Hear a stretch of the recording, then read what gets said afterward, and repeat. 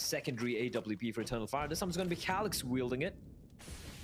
And for a Mouse, yeah, they win one again. They have to work with the pistol. The flashbang from Xantares, it is beautiful. Didn't need any setup from any of his teammates. And early on, Frozen and JDC taken care of. Oh, Xantares just not going to miss these chances, is he? 17 kills.